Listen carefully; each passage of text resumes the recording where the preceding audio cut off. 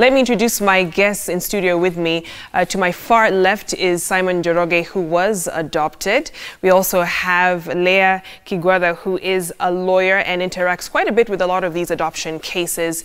And last but not least is Karazom Mukami, who is an adoptive parent. And you actually adopted a little girl, 11 months old now. So you were telling us about that experience. But let me begin with you, Leah, because for those watching and listening to what Louise had to go through, granted it was many years back, and one of the very worrying aspects was she went through the whole legal process. She had the paperwork. She had an entire paper trail to show what she had done.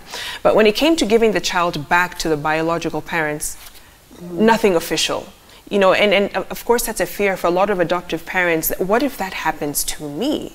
What should they do to safeguard themselves from such a scenario, for instance? Let me say that, I mean, just say what you've said also, that it's very rare. Yeah. Because, you know, some stories would discourage people from adopting, and then once people are discouraged from adopting, it means very many children then miss out on families. And there are very many children who need families.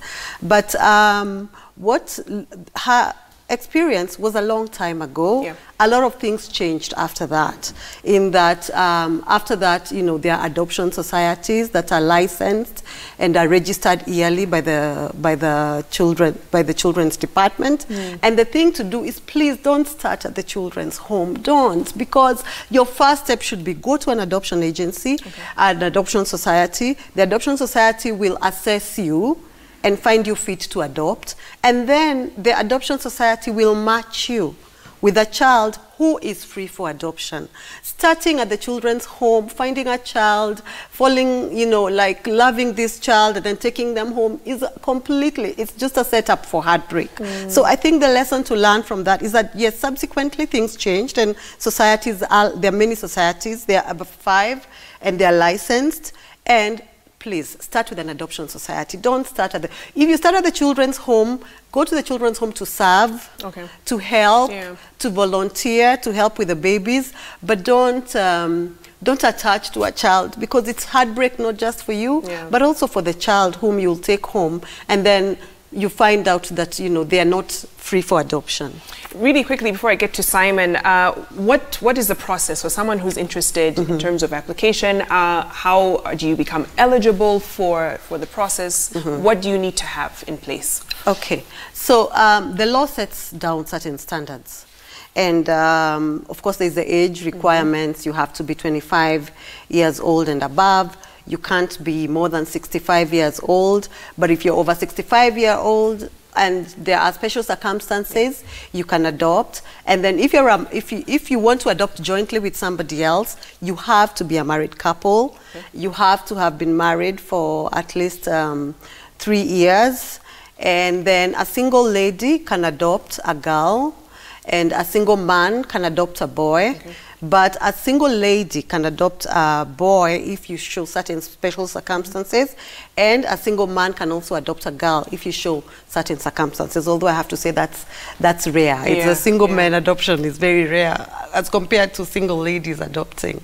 So once you met those requirements, you go to the adoption agency. You go to the adoption society, they assess you. Now they look at you, because those are global general requirements. They assess you specifically, and they go to ascertain that you are fit, to ascertain and that you're fit, that you're a fit adopter.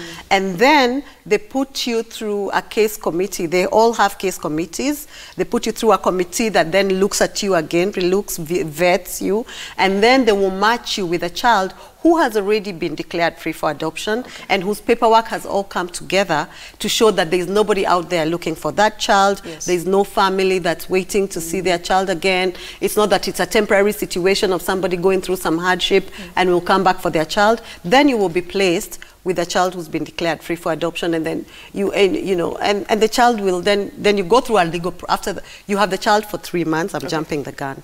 You have the child for 3 months. The law requires you to stay with the child for 3 months before you can then go to court to consolidate and make that relationship permanent for life. And how long does that generally take, that process?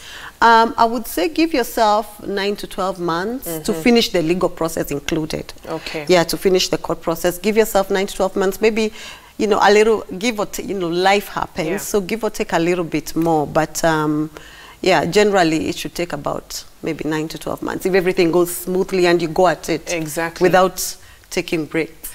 Simon, tell us your story. How old were you when you were adopted? I would say an infant. I don't have an exact age. Okay. I think I just have photos that maybe about 6 months old. So I would assume I was adopted as an infant, going by the photos that I've seen, and going that I don't have any memories of the process myself.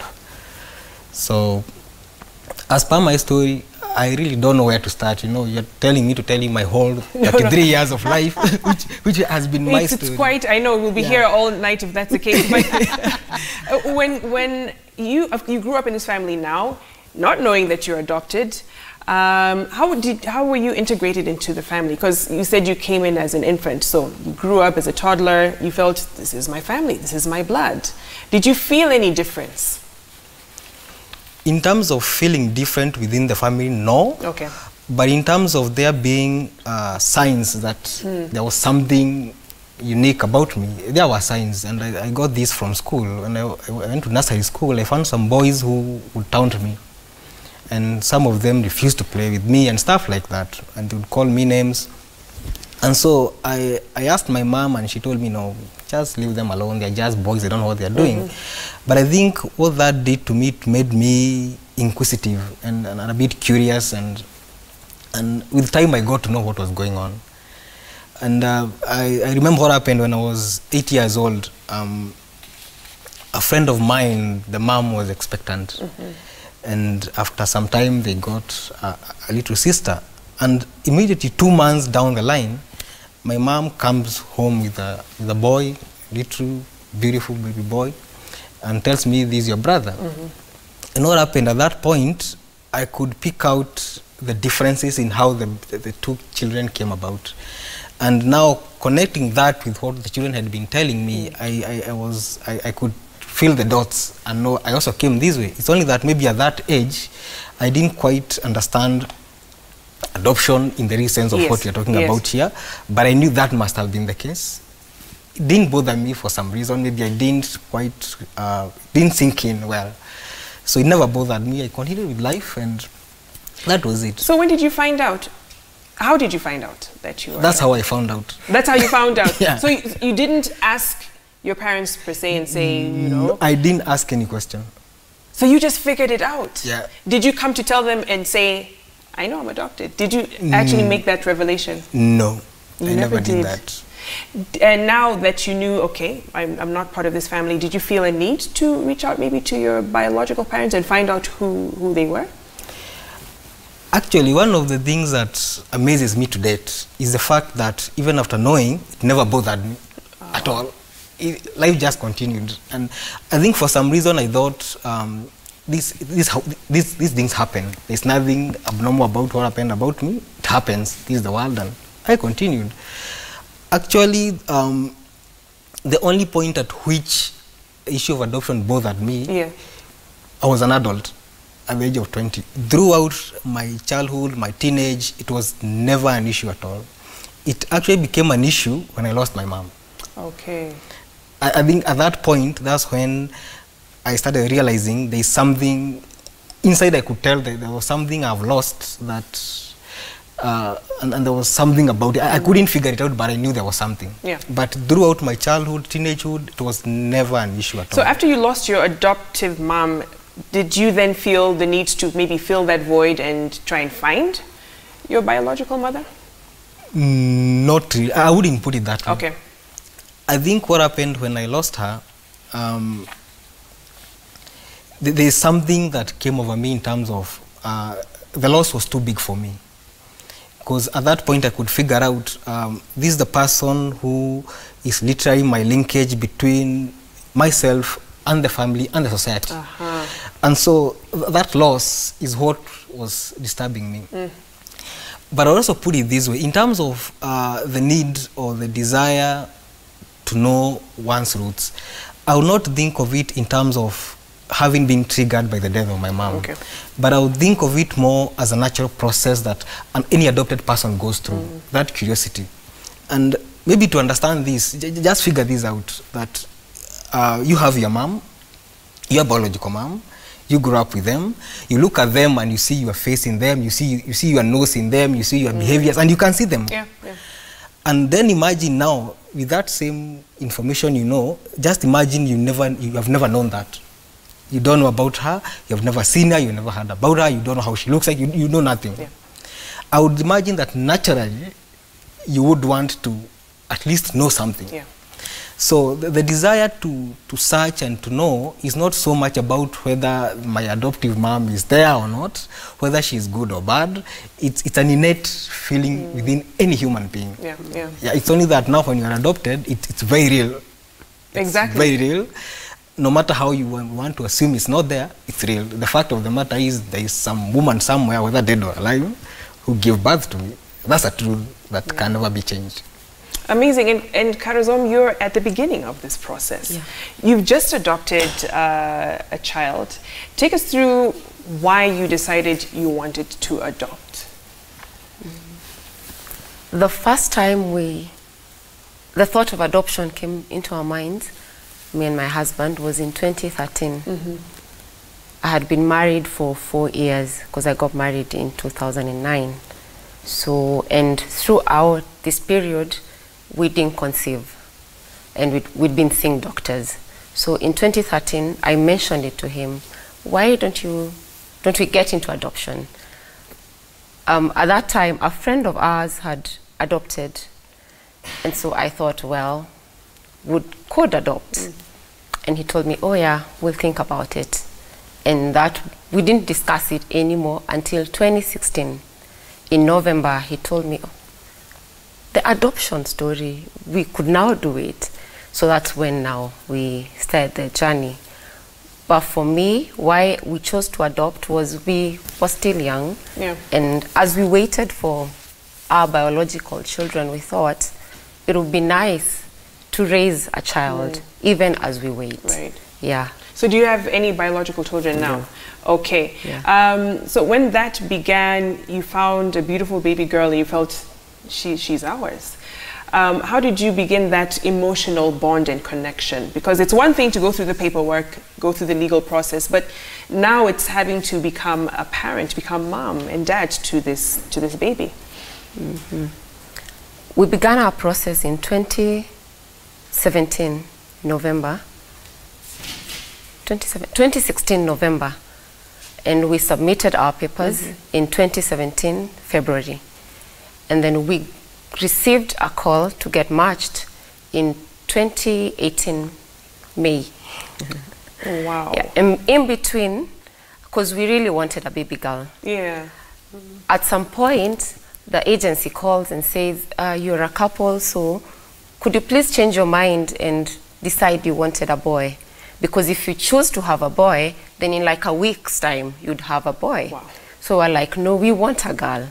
And for us, it's been a faith and a faith journey, because we had to wait all this long, and we kept insisting we want a girl. So when we received the call in May of this year, the agency called and said, there's this baby, you need to go and see her, and then give us the social worker's number. So we contacted her, went to see the baby. The baby was tiny and nice, and very tiny and very innocent. Yeah. And at first we thought, wow.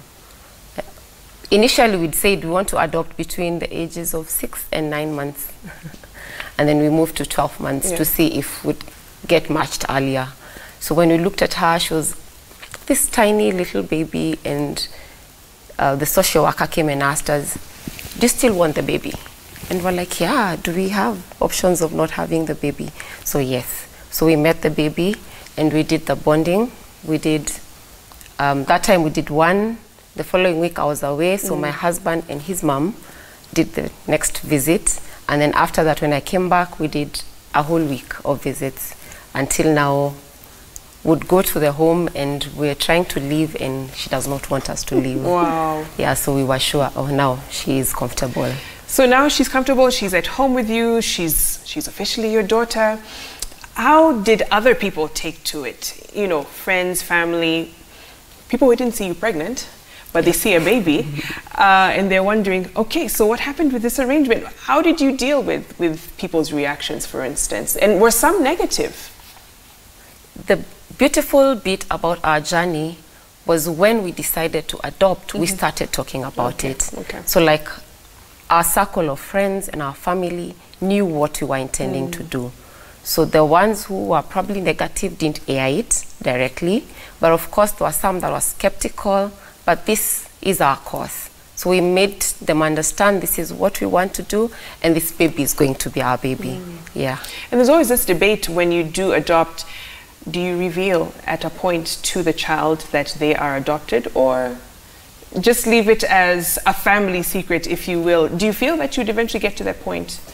Yes, you need to. You need to disclose to the baby that they adopted. Actually, when we were going through the process, before the case committee she mentioned, before they sit, you do an interview, and you get in a counselor to do counseling with you, and she writes a report. So one of the things they tell you is, at some point, you have to reveal to this child and disclose that they are adopted. Yes. Okay. And let me ask this of you, Leah, because I know quite a few people have also been caught up in adoption scams. Payment. Is money involved in the adoption process? There is. Adoption societies have certain fees that they charge, and those fees are regulated by government. So it's a specific amount of money, and it's regulated by government. They cannot charge above that fee. And then, of course, there is also legal fees, and different lawyers that charge different fees. But what I would say is that if you've done other legal processes, adoption is not the most expensive legal process. You know, so you know, people say that fees are an obstacle, but I can say that as legal fees go, adoption is not the most expensive legal process. And then also there are people who offer to do adoptions pro bono, and you know, there's a lot of conversations going on around about the legal fees, because I think the agency fees are not prohibitive. But legal fees, it being an obstacle, worries. You know, it gives you a reason to pause that should children miss homes because of legal fees. So although to lawyers we don't think it's too much, we've been talking about different ways of making the legal fees, less expensive. And around how much are you looking at, just for people who are thinking about a ballpark figure? In terms of legal fees, I'm so afraid to say this because my lawyer friends will just shoot me. This is of public concern, and I know. Just to give yes, a general range. I think it's basically maybe between 50,000 and maybe up to maybe 150. Please don't kill me, my lawyer friends, if you're charging more. You saw she put me on the spot. But yeah, I think it's between, you'll probably pay between 50 and 150. Is that what you've had? That's what you've had. Yeah, it's thereabout. But then there are also discussions about self-representation. You can do, like for me in my farm, if you feel that, that you don't want to pay, the standard legal fees, then we can talk about maybe helping you through self-representation, and helping you with the paperwork and guiding you so that you're able to self-represent. There are a lot of, it's not a closed conversation, I can say. Simon, as we wrap up, word of advice you'd give to a child who has been adopted, they found out, many would not take it as well as you did. But what kind of encouragement would you give them? Because it also causes some form of psychological trauma, if you will, or emotional, because you feel, where do I belong? And like you said, that nagging feeling of wanting to know, well, who brought me into this world? What would you tell them? I would think that, in fact, the person who we should be talking to mostly is the parent, because a lot of what affects the child starts when they are young. And it's so much about how the process was handled when the child is still maybe below 10. If nothing has been done by the age of 10, most of which the child cannot do by themselves, and they get into teenage, then you are most likely to have issues. So I think I would give advice to parents mostly that you must be willing to understand the realities of your child. First of all, tell them the truth. two, know that once you tell them the truth, they will have those hard questions. Where did I come from? And those questions are normal questions that anyone else would ask. You have to put yourself in that child's shoes. Don't think they are asking you those questions because they think you are not a parent enough. They are asking those questions because those are the building blocks of their identity. And if you don't walk them through that, when they get to teenage, where normally children will go through identity issues, and you add that into the puzzle, then you're going to have trouble. Right. So that the parents look at their children in the eye, tell them the truth as early as possible. When the children ask hard questions, be willing to work with them. Because ask yourself, if that question is hard on you as a parent, how hard is it on the child? On the child themselves, yeah. And if you love this child, would you let them walk through a situation that you yourself find difficult? What will it do to that child? So disclosure and working with the child, I would imagine, is what I would call responsible parenting for anyone who has adopted. Letting the child walk through that alone, and I'm sorry to say this, is irresponsible for you as a parent. And if you are claiming that's love, then there is something definitely wrong with your idea of love. Really quickly, for the sake of viewers who are wondering, so what became of Simon? What is Simon doing now after your experience? Actually, there's a very narrow line between Simon the person and Simon who works. I work for an NGO called Child and Family Focus as an advocacy officer. We mainly focus on family-based care for orphaned and vulnerable children. Adoption being one of those family-based options alongside foster care and kinship care. And I also double up as the administrator of a coalition of organizations working around the same area with a footprint in 7 African countries. In Kenya, Uganda, Tanzania, Rwanda, Sudan, Ghana, and South Africa. Great. So working in advocacy work, protecting the interests of the most vulnerable in society. Yeah. Great. Thank you so much, Karazom. What would you say to someone who's considering, they're on the fence, a bit hesitant and wondering, is it worth it? I mean, it's quite a commitment. What do you tell them? Number one, adoption is not expensive. That's the myth. Yeah. Number two, an adopted child is not different from a biological child. And the other thing is, there is a community of adoptive parents and adoptees and lawyers who come together to help you understand. So if you have questions, if you're stuck in the process, they will be there to guide you.